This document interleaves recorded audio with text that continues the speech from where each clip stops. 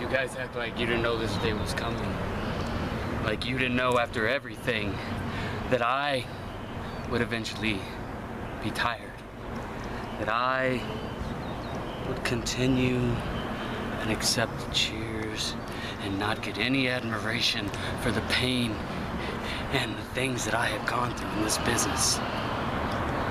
You may cheer, but you don't buy my shirts. You don't ask to see me. You don't even beg for an autograph, unless it's free. I'm stuck in this hellhole known as Arizona, and everybody in it just pieces of crap just waiting to die. Me and my friend here, who have our like interests, who care about the same thing. Dominance, legacies, and leaving something behind that means something.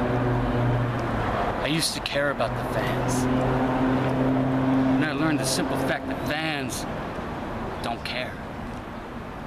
All they want is your blood, sweat, and tears, and then when they're done with you, they'll throw you away!